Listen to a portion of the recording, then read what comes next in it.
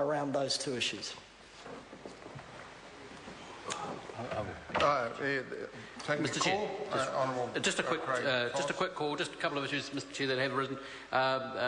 Mayor Claire Curran, Mayor, good grief, Member Claire Curran asked a question about the size of the SOP before.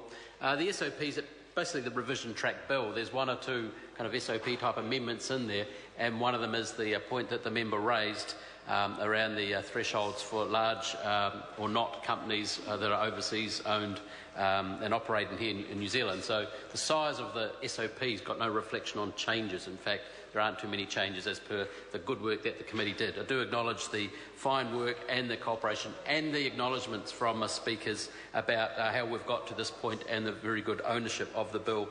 Mr. Speaker, just one point just through the charities, as the members just asked about there before. Yes, I'm very aware of those issues, and the committee also did good work. I think they, in fact, committee themselves raised the threshold from 40k to 125k for charities reporting anyway.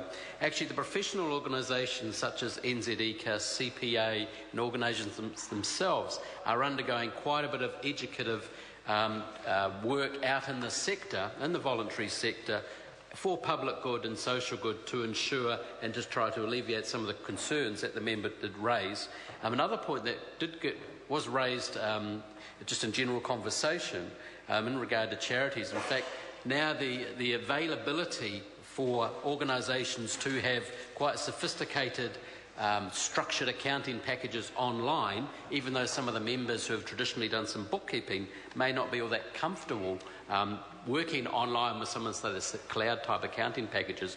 Actually, the ability for an organisation now to produce quite robust and fair and transparent accounts is now much more apparent than it was, but I do acknowledge the concerns. I have heard those, and I think the committee also did a good example of those. We have to contrast that, though, Mr. Chair, with exactly what we have now, because some not-for-profit organisations actually do have some quite substantial assets, and it is only fair for those members that raise funds or donate or give to them or work for them that actually we do improve the current situation, which is more like do-it-yourself bookkeeping. There is no checking really of some of the robustness or the integrity of the accounts, as well intended as many of them may be. And as the previous member noted, the committee spent a lot of time on this and they came to pretty good conclusions, as now reflected in the bill, Mr. Chair.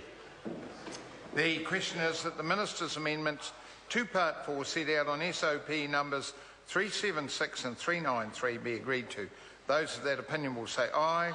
Contrary, no. The ayes have it. The question now is that Part 4, as amended, stand part. Those of that opinion will say aye. Contrary, no. The ayes have it. The question is that the Minister's amendments to Schedule 1 set out on SOP number 376 be agreed to. Those of that opinion will say aye. Contrary, no. The ayes have it. The question now is that Schedule 1 as amended stand part. Those of that opinion will say aye. Contrary, no. The ayes have it. The question now is that the Minister's amendments to Schedule 2 set out on SOP number 376 be agreed to. Those of that opinion will say aye. Contrary, no. The ayes have it.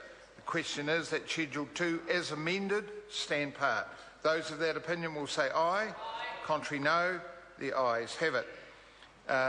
New Schedule 3, so the question is that Minister's amendment inserting new Schedule 3 set out on SOP number 376 be agreed to.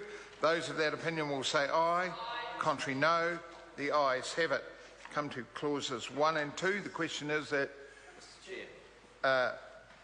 Dr. David Clark. Thank you, Mr. Chair.